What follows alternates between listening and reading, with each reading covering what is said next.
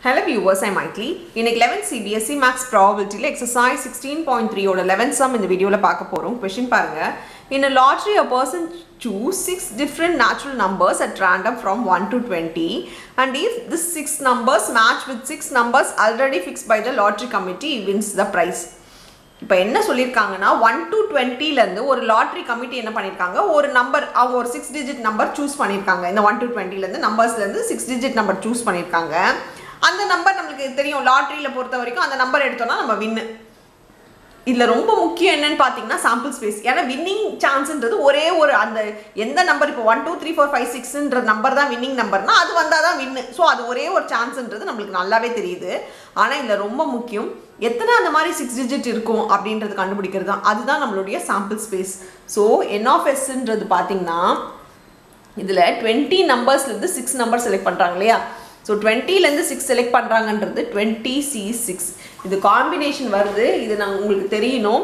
ஏன்னா 20 காம்பினேஷன்லேருந்து 20 நம்பர்ஸ்லேருந்து 6 காம்பினேஷன் ஏதோ ஒரு 6 டிஜிட் நம்பர்ஸ் நம்ம செலக்ட் பண்ணிகிட்டே இருக்க போகிறோம். அந்த நம்பர்லேருந்து தான் ஒரு நம்பர் வந்து வின் பண்ண போகுது.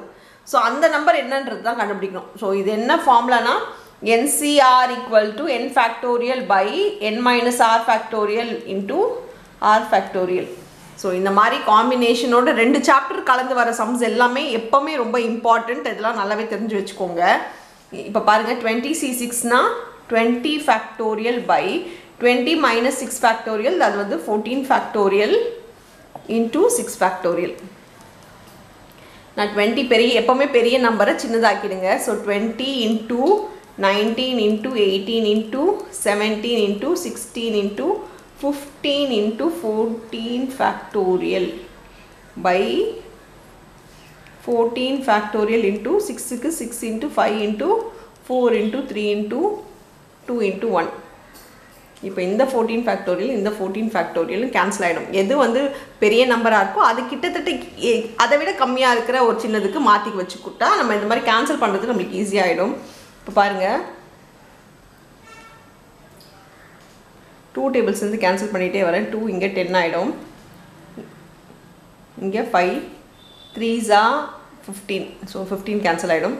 இங்கே 6 3s are 18, இங்கே 4 4s are 16.